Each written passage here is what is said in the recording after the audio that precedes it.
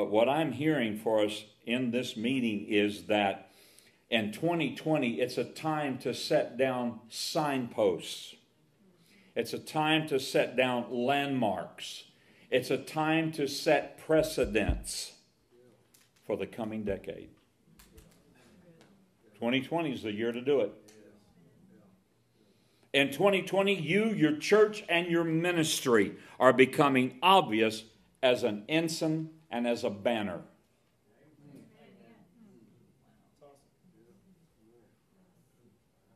Now this time I'm going to say it in English. In 2020, you're going to become an ensign.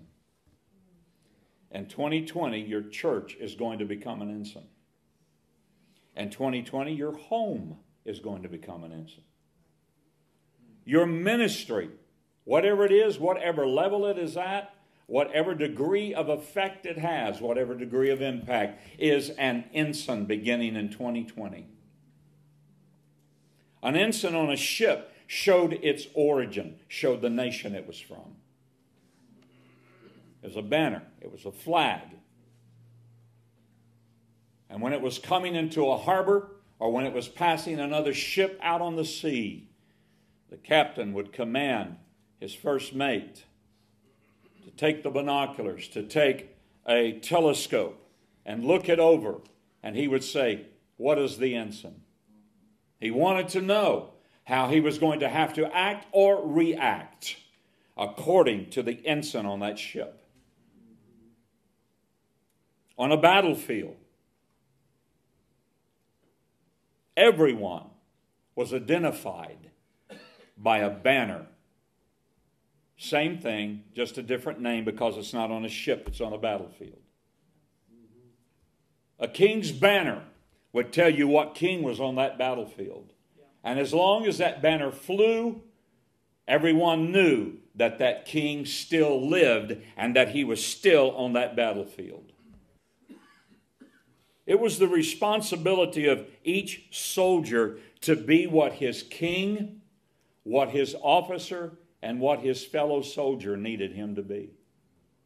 No soldier was on that field as an individual.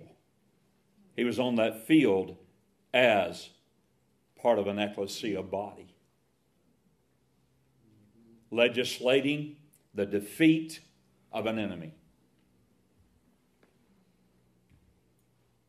And each soldier working with his captain, working with his sergeant, working with his fellow soldiers the same rank as him, each of those soldiers, it was his duty, and he knew it was his duty to make sure that his king's ensign, his king's banner stayed up in the air flying.